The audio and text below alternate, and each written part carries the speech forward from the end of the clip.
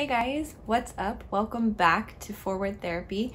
My name is Kelly Troutman. I'm a certified hand therapist, and it is Hand Therapy Week 2020, baby.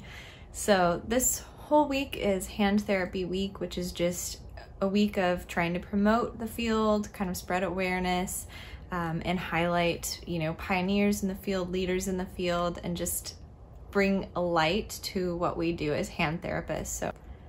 So I just wanted to give a couple of quick updates about forward therapy in general. So I am now on TikTok because that's apparently a thing that I do now. So for forward therapy, we have a TikTok. I will link that below, but it's literally just at forward therapy. It's just these cute little videos, different exercises, different hand therapy topics that are within 15-second clips. So it's been really fun, excited about that. It's been a cool new project. So definitely follow me there at Forward Therapy. And then if you have a second, I would love to have you subscribe to my Twitter channel as well, or kind of join me on Twitter as well. Again, at forward, I think _ therapy. I'll put it up on the screen and then again below in the comments box, but just so that you don't miss any content and you can stay in touch with me and I can stay in touch with you and better understand how we can lift up this amazing profession and really help connect with patients, people out in the world, surgeons, doctors, other therapists, students, everybody. I want this channel to be for everyone, and I do it for everyone. So thank you for letting me share that with you. And without further ado, we're gonna get into the video. So today I thought it would be really fun for Hand Therapy Week to share kind of some of my tips, I guess. So today's video, I'm gonna be showing you, or sharing with you, not showing you, some ideas for when you are a fieldwork student in hand therapy specifically, because it's not something that you usually learn in school. And so it can be very difficult to come into the field as a fieldwork student into a hand therapy setting because you don't know anything and you have to learn everything, and it feels super overwhelming. So I'm going to share with you kind of my top resources or tips, any place that you can get information, things that I did when I was a fieldwork student, and general tips for success. So let's get into it.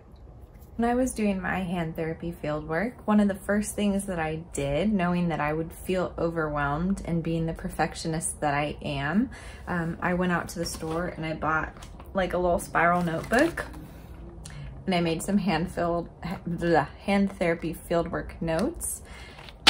And this was like my holy grail. I literally spent so many hours during my fieldwork studying and just immersing myself in everything, because hand therapy is so complex and you pretty much go in knowing nothing, right? Like, you know the basics, you know the anatomy, you basically know nothing else.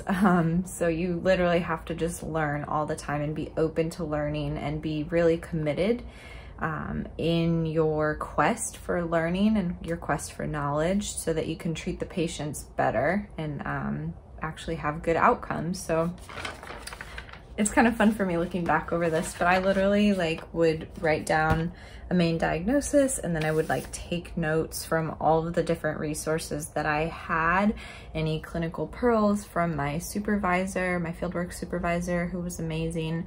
I would look through the Indiana protocol book and take notes on each diagnosis, or kind of considerations. I would go through Google searches, through different books, texts, all those kinds of things, and I would take detailed notes about them so that I could keep reviewing them and keep practicing them, and I could quickly look through them if I had a question, or if I had a new eval coming in and I wanted to review that diagnosis before I saw the patient.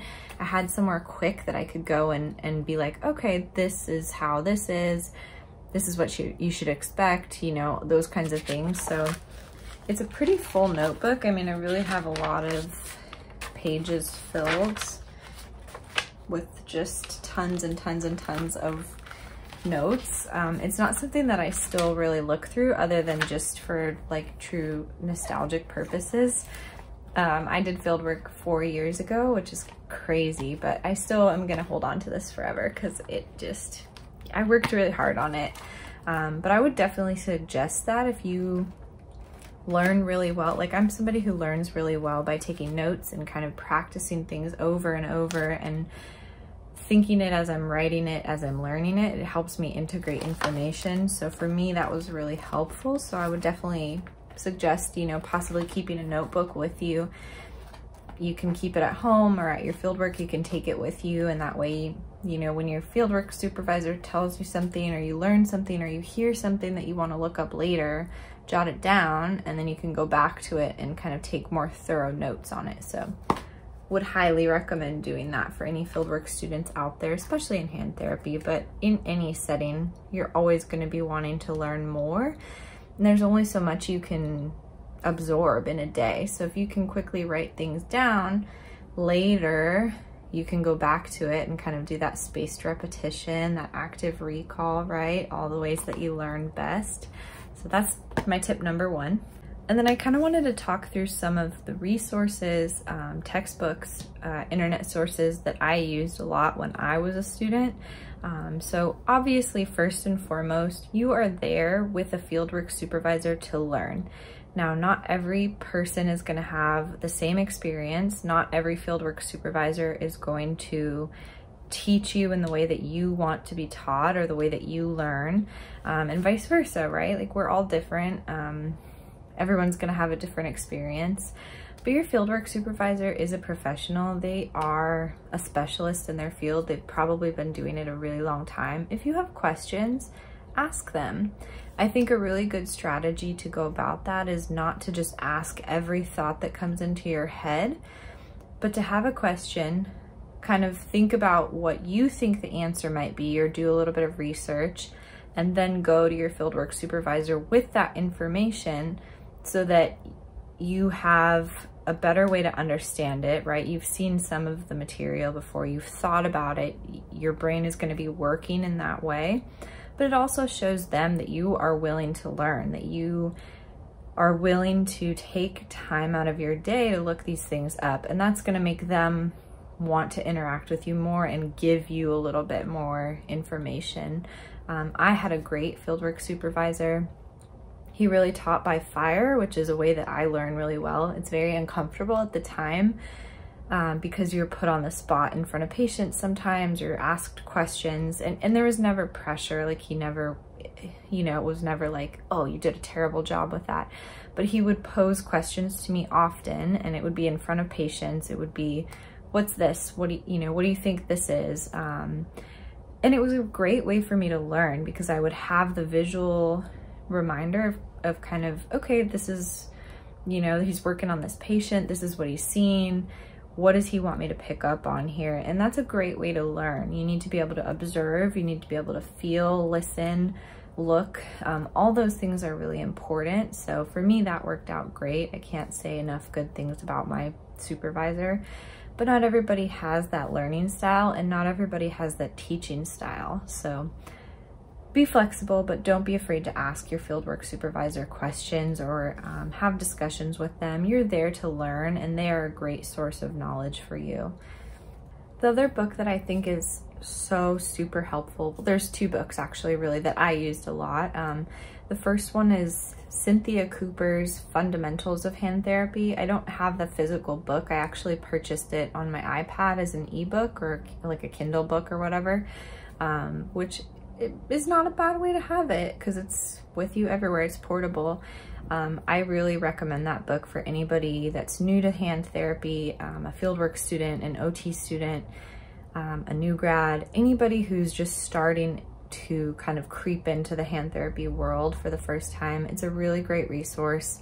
It gives you a broad overview of a lot of different topics, and it's going to help you get started. So I used that book a lot, and it was one of the textbooks for my school, University of Pittsburgh at the time.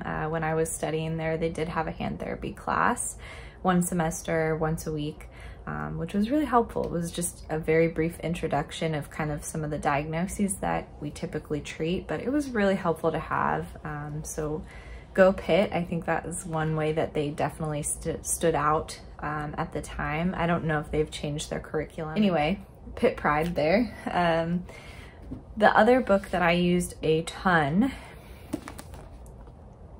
you know it, the Indiana Hand Center Protocols book. This is the 4th edition. It is super old. I think they are working on a new edition, but this is a really good starting point, especially for anybody new to hand therapy. You're not going to hurt a patient if you follow protocols, or you shouldn't follow a protocol. You should use the protocol as a starting point and go from there using your clinical reasoning. But when you're new, you have nothing to go off of. So I used this religiously. My fieldwork supervisor actually had this book in the clinic, and I would go in early in the morning. I would stay late in the afternoon, and I would take notes from this book. I would pick, they have this long list of all the different diagnoses, surgical procedures, all that kind of stuff. I would pick something I thought was interesting. I would go to the page and I would take notes. Sometimes I would copy it into my notebook, or I would like highlight different parts of it. And then I would take it home and I would study. So I went early to my site and I would stay late just to like look through this book. And then after I finished my fieldwork, I actually purchased it for myself, and I still use it as a reference. I don't use it all the time because you start to remember things after a while, but it's a really good starting point. And you know, again, we can't follow protocols perfectly because every patient is different. Every surgeon performs things differently. And these are a little bit outdated, to be honest. Some of them are more conservative than you want to go for a lot of things, but it's a great point to start. So I would highly, highly recommend that you use this book if you are new to hand therapy or a fieldwork student. It will definitely give you some comfort and give you a good starting point that you know you can trust. And then one more book that I did not have during my field work, but I would recommend it as a starting point for anybody looking to transition into the field. It's a good resource. It is an investment. It's not a real cheap book series, but it is, if you know that you're gonna do hand therapy, it is worth buying because you will keep it forever. They actually have a new edition this year too. So I have the 6th edition, Rehab of the Hand. It's a 2-volume series, super thick, really heavy books. These are amazing. I used it when I was studying for the certified hand therapy exam, but it would be so helpful for anybody in the field, and especially if you're new, because it has chapters, it goes into more detail, it tells you what you need to know, and probably way more information than you even want to know, but it's so helpful if you have a patient that you don't know what to do with. It's a good resource for that. So I just wanted to mention it. I don't think you absolutely need this for your fieldwork experience. Like I said, I did not have access to this book when I was doing my fieldwork, but it's a good reference in case you're interested. So I just wanted to include that too. Okay, and then just a few like words of wisdom, I guess, from someone who has been through it before, and especially from someone who is a perfectionist in every single way. Just be forgiving of yourself. Know that you are there to learn and that you are not going to know everything. You'll probably never know everything, right? I mean, I've been a hand therapist for almost 4 years. I graduated 4 years ago from school. I am a certified hand therapist. I'm still learning every single day. There are things that I don't know all of the time. I know a ton of colleagues that have been in the field longer than me. All of us are still learning. It's okay to not know things. It's not okay to give up on yourself. It's not okay to just accept that you don't know things.